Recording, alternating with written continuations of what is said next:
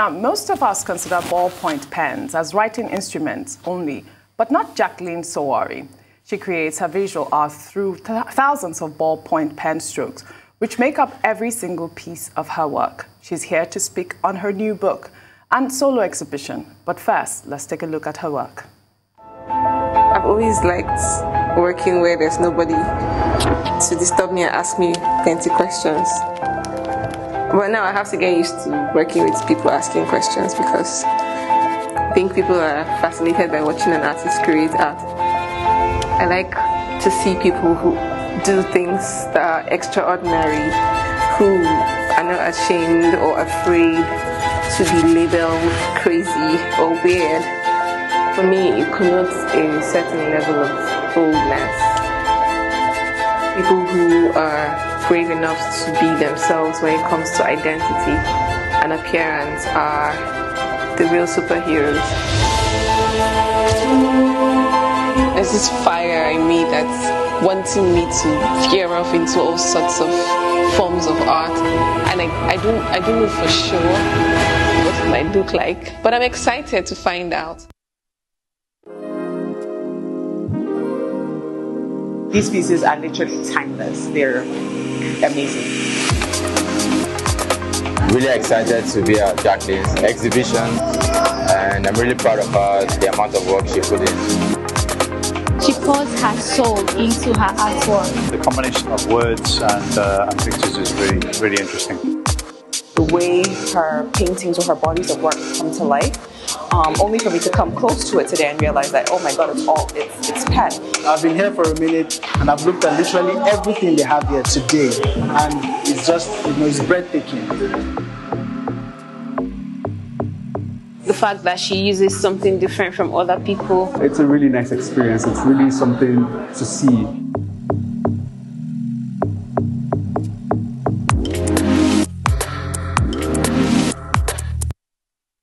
Oh, that's captivating stuff there. Well, Jaqueline Suowari joins us in the studio. She creates her visual art through thousands of ballpoint pen strokes, as OG rightfully introduced there. That was amazing to look at. First and foremost, a huge congratulations. One looks like a very successful, another successful exhibition. Seems to have developed such a great following here in Lagos as it pertains to your art. Using a ballpoint pens, we're all familiar with them. We all use them. And like, doodling here and there when you're in class or even in a meeting, I can imagine that many people are used to doing that. But using a ballpoint pen to create these beautiful images, first and foremost, what made you think, well, let me use this material as opposed to paint or pencil or whatever the case may be? I trained traditionally as an artist. And then when I was always drawing with the ballpoint pen in school. I think that most of us have done that, like behind our exercise books and stuff. But then when I got into the university, they said that it wasn't a traditional art material. So I just dumped it. But after school, I picked it up again. And then I just loved the way the works come out, the skin, the flesh tones, the way I'm able to, use crisp lines and the contrast that the ballpoint pen gives me. So I decided to just explore the possibilities that could possibly come out of it. And then I landed here. Your story is quite unique, and I know you started painting or drawing at the age of 5. Yes, I did. I'd also first like to congratulate you on your new book, which takes about 10 years of your work, right? Yes, yes. Talk to us about that and where you're going from there with the book. So I felt like there was the very important need to, I don't want to create art that's just beautiful. I want to create art that changes people's lives, that transcends from just the painting on the wall to your actual human life and, inspire people to make decisions, to do things the right way from my art. I believe that the work of an artist is like that of a doctor or a priest, someone that finds problems and prefers solutions. So with the book, I felt that I needed to get people, professionals, who could talk about my work, because as an artist, you create work, but you also need people like curators and professors in the arts to look at your work and say, this is where your work is going and this is what it's talking about, as opposed to what you think personally. Because I could create a painting and I could ask you, OG, what do you think about this painting? And you say something totally different from what was in my mind. So first of all, I felt the need to do that. Then secondly, to document it. One of the things that is missing in the art scene, especially with us in Nigeria here, which is one of the reasons why we don't even have enough documentation of our histories, is physical documentation of work. And I felt like, okay, this is 10 years of my career. I should document it because the next 10 years are going to be definitely different from what I've already done now. And so that's why I decided, okay, let me put my time together and create this book and make sure that it's done to I created it with love, that's what I like to say, with so much love and perfection. Then at the end of the day, I also want the proceeds from the book to go to my arts foundation. So I have an arts foundation that I founded when I was a copper. I know how I struggled to raise the money to pay for that CAC thing then, but then that was about 11 years ago. And coincidentally, too, this is also a landmark for the foundation. And what we do in the foundation is we focus on children, 5 to 15. That is when the talent is raw. That is when they're open to people, people's opinions, telling them, oh, you shouldn't do this. Why are you drawing? Don't draw. Go and sleep. Go and study. Those things that people tell most children who start drawing, or who are fascinated, who just find out, oh my God, I can draw, I love to draw, So I try to, with my foundation, encourage younger children, encourage their parents, tell them this is something that people they can actually be somebody by following their dreams.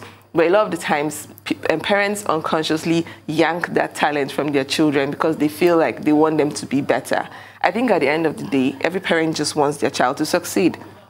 So if you understand that there's actually a platform where your child can learn, can be nurtured, can thrive, I think that parents will be more open to letting their children study fine art or to be artists. And so that's what the foundation is generally focused on. In the past 10 years, I've personally on my own, trained close to 20, 30 people, directly, indirectly, especially little children and teenagers and IT students. But then I want to take it large scale. With the proceeds from the book from next year, I intend to, make it bigger so that people can, it's one thing to you don't light a lamp and put it under the table. Right. You have to put it out there so more people can get involved. More artists who are also committed to that cause can get involved because these things didn't exist when I was growing up. And I feel like if I'm able to achieve that, then that is something very important. Oh, well done. Thank you. Is that the African Artists Foundation you're referring to? No. My own foundation is the Passion for Art Initiative. When you have your book at the African... Yeah, but the book was launched at the African Artists Foundation here in Lagos. Yes. I see. Yes. So the book basically documents what you've done for 10 years. Yes. How will you... Apart from using ballpoint pens, what was the soul of your work? I know that artists hate to, hate to describe their work, but then you've documented something, and you did say that you like to reach out, if you like, preach with your work. So, if you had to put it in a sentence, what does your work communicate? Two things. So it's not one sentence. Forgive me. The first thing is, I want my work to be able to speak to a person's true identity. I want people to be able to, from my work, get inspired to be their most authentic self. The truth is, everybody's walking around trying to mimic or copy somebody else. Yeah. And it's not because they feel like, being themselves is wrong. It's because they're afraid that if they actually try to follow their dreams or be themselves, they might get judgment from society. And I mean, everybody has gone through that phase. When I was 5, I know how when people gather and ask, what do you want to study in school? And I say, I want to draw. They used to look at me like I was crazy. I look at my parents like, do you know what your daughter is saying? And that's one of the things that happens in society. So people have dreams. I mean, you see someone who is in law school who really loves cartooning, who wants to be a cartoonist. That's right. But because if he says it outside, he won't be taken seriously. He will just bottle it in. So I want my work to, first of all, push people to say, see, take the step. I know it's risky, but just put your feet in the water. Just try. You know how that analogy from the Bible where the children of Israel put their feet in River Jordan and then the water started to part. If you don't put your feet in the water, you won't find a way. You can't stand outside and be saying, oh, this water should part, this water should part. You know, so that's the first thing, be your true self. And then the second thing is I want my work to be able to, I want people, other artists to realize that you shouldn't box your creativity.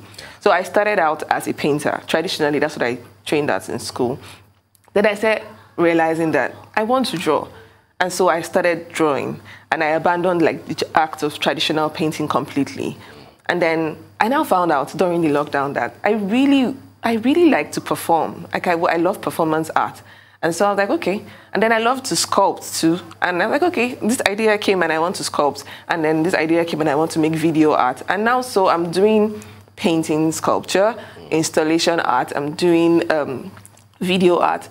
And I'm writing, you know, and these are things that I wasn't passionate about, but I just felt, I'm an artist, I'm a painter, so let me just stick to that. But the way the world is now, God has given you all these talents, you might as well use them. So I put them all together in my work. So whenever I'm presenting an exhibition, I do all those things, and then I give you the Jaqueline Suowari experience. That's what I call it now, because I can't just box myself, but I'm mostly inspired by my drawings. That's where it all starts from. The drawings will create the poetry, which will create the performance, which will create the video. So those are the two messages I want my work to tell people. You know, just especially for artists, that second one. Don't box your creativity. Whatever your heart is telling you, taking you to, that's where you should be going. Yeah, basically. Great so stuff. I imagine that there's almost two groups of artists, people who know that that's something that their heart desires, but for whatever reasons they may not go there. You mentioned somebody wanting to go into animation, but perhaps staying in another career path because of how they feel they would be received. So you've got that group of people. And then I guess you've got other groups of people, much like yourself, who are confident and steadfast in their creative abilities and want to continue dedicating their life and professional career to art. It is obviously Art Week. I believe it's called ArtX. Yes. And it's a wonderful showcase of what is on offer in terms of Nigerian artists, but I'd imagine that that hasn't always been the case, and that could have been a reason why you'd see in recent decades perhaps a little bit of an exodus of Nigerian artists going to other countries in order to be appreciated. Do you think with the coming of installations and celebrations like ArtX, more Nigerian artists are likely to stay in the country and continue cultivating this culture here in Nigeria? Most definitely, most definitely. So in the last 4 years, we've experienced some sort of boom in Nigeria. And that's also because we've gotten a lot of appreciation from the international scene where our art is concerned. So it's just like the spotlight is on Nigeria right now. And then this creates an enabling environment. Everything thrives when there's a market for it. And Nigerian artists, I feel like and then thanks to social media and then the lockdown. There's something that happened during the lockdown. Everybody was trapped inside, and so we were forced to look at our phones. We were forced to find entertainment outside. Yeah. And people now found out that they had, oh wow, I like art.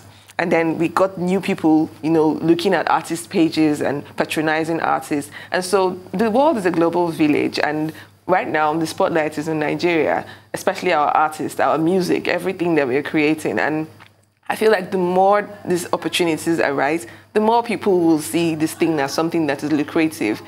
Everybody was created with something special, whether it's art, whether it's something, everybody came with something. And the more everybody's able to harness it, it's like their superpower. I can't do broadcasting like you. I'm sure you can. I don't think I can. I don't think I can. You know, we all came with something special. And if everybody is in their niche, I feel like the world would be a better place. Yeah, you're definitely multi-talented. Absolutely, we all know that. Now, when you talk about the Jaqueline Suowari experience, you are a sculptor as well. Yes. I did see that you did something to kind of shine the light to the NSAS movement. Talk to us about that. That is a very emotional topic for me because I know how I felt during the whole thing, how helpless I felt at the end of it. And one of the things that my work speaks to is stereotyping. I don't believe people should be stereotyped based off of their looks. You can't judge a person's character by their appearance.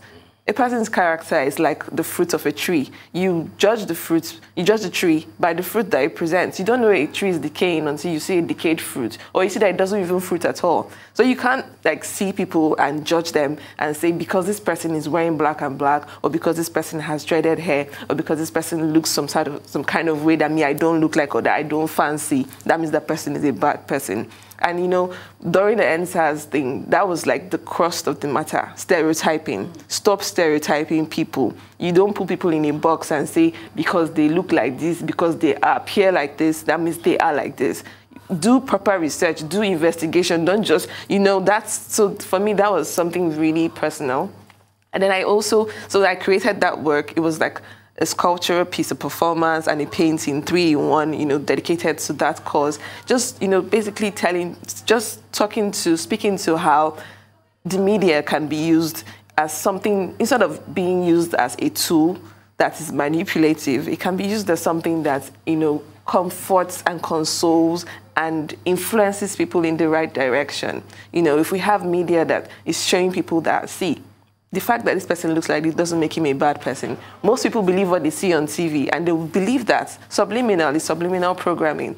And so that the installation was speaking to how the media can be used to make things better, as opposed to, you know, just constantly giving people negative images. The reason why people in other countries look at Nigerians and think, Nigerians are this and Nigerians are that, is because that's all they see about Nigeria. Right. So if we change the narrative, and that onus is on us, every single Nigerian, if we change the narrative and make people realize that there's more, there's better, and don't believe that if you see Nigeria looking like this, that means they're like this, you know, that makes things easier, especially for people coming, younger people coming, you know, to be free and just express themselves in their own style. Nigerians are very stylish people, and so I emphasize that on my work.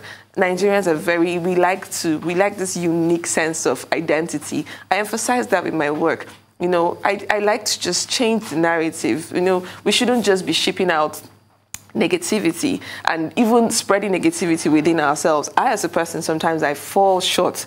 You know how you can be a pastor preaching and then you know that you're falling short of your message. Sometimes I unconsciously stereotype people, and that's because from when you're little, there are all these things being drummed into your head. My 5-year-old daughter one day told me that somebody was a bad person, and I asked her why, and she said because the person is wearing black and black. And I'm like, how do you say somebody's a bad person? And I was so shocked. I didn't even know where she got that from. And I was like, you know what? Baby, people who are bad are people who do bad things. Mommy wears black and black, doesn't mommy? And she said, yeah, mommy wears black and black. Is mommy bad? She's like, no. I'm like, so what makes you think somebody else wearing black and black is bad? And she's like, somebody told me in school. Oh. You know, so those are things that are drummed in your head from when you're little. And I feel like every parent has a responsibility to, from when your child is young, you know, remove all those stereotyping. Stereotyping is, you can't be angry with the system that they're stereotyping. You're part of the problem, you know. And so I feel like there's a constant cleansing that we have to keep doing as individuals. And so that was almost like a introspection, like, okay, so I'm looking at this problem. It exists. I should cleanse my mind, and we all should cleanse our minds. Very well said. And your daughter is following in your footsteps, isn't she? She's an artist, no? No, she's not an artist, but she loves to draw when I'm drawing too. So well, you never know. I never know. Well, Jaqueline, I know that exhibitions help. You know, they do help. Mm-hmm. But then what's the art market like now in Nigeria, particularly for young artists, the sort of artists that you're mentoring? Mm-hmm. Because at the point, after passion, you know, passion has to bring in, you know, revenue. Definitely. You know, exactly. Definitely. Is this something that people should also consider when they want to, you know, embrace their passion and say, yes, I'd like to be an artist. Yes, I'd like to go to the uni and read fine art. Yes, I'd like to, you know, blossom in this creative world. But then, is this something that can that can be lucrative? I mean, okay, so let me just say, art is a very lucrative business. It's very lucrative. There's a lot of money in the art market. But the thing is, you can't just wake up and just enter and then become successful. You have to be willing to do the work. You have to be willing to do what it takes. I have been practicing for 10 years, and it's only like within the last few years that I can say, oh, I'm very comfortable, I can pay all my bills, I can do this, I can do that. But it wasn't always like that. Yeah. there were times when I had to teach lessons, you know. So the thing is, you have to put your vision in mind. This is my vision. This is where I want to be in the next 5 years. How do I get there without compromising where I want to be? Because you can start off by saying, oh, let me take a side job, because the side job would help. When I finished school, I got a lot of offers, like job offers, because I was the second best graduating student in my class. Wow. So I got a lot of job offers, but I was like, no, I don't want to work. I want to focus on my art. And that was because I know myself. I have this laser beam focus. If I take a side job, I will not paint again. You know, so you have to first of all know yourself. If you take a side job, will you still be able to paint? Some people can. And so if you can, I advise that you do that. So the side job provide the finances to fund your passion. Okay. Because the materials for painting are expensive. A lot of the things are imported. They're not things that you can readily find on the street, you know. Although people are being very creative nowadays and creating art from different things. But then the focus is, how do you fund that passion? So you have to find a way. For me, I was taking lessons. I used to teach lessons. Sometimes I will even offer free classes, you know, so that at least you see that I can do this. Then you now call me back later and offer me money to do it more, you know. So there are different ways to, especially as a beginner, and then always try to put enough effort into getting better at your skill.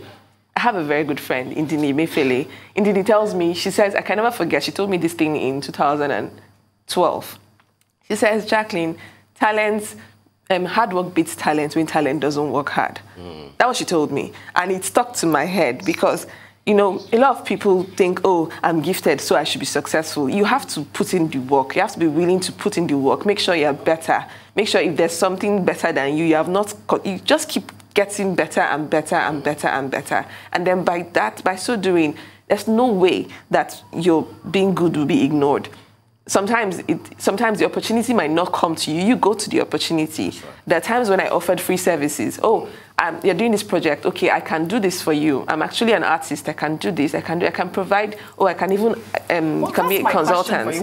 What is it that inspires you to commission a work? Like, what is it that makes you say, oh, I can do this for you? Okay, so the thing is, first of all, when I was doing that, I don't really do that anymore. Now I just by myself, focus on from inside, Yes. But when you're starting out, you're trying to feed, you're trying to put food on your table, you look for how you can be a solution provider. So you can, maybe for example, you can find out, oh, this person has this program, and maybe their set is not it's not like beautiful enough. You can come and say, oh, please, I'm an artist, though. I can give you advice on this and this and that.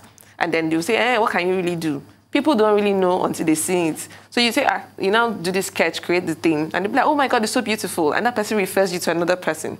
So artists have to find a way to be solution providers, especially in the beginning. Before you can now say, okay, I now have my studio, I'm doing my own work, I don't really take commission pieces. You have to find a way to provide solutions. You have to find a way, go to schools, tell them, oh, I can do this, I can organize this, I can do that. That's what I did anyway. That's what I did. Before we let you go, where can you find your work?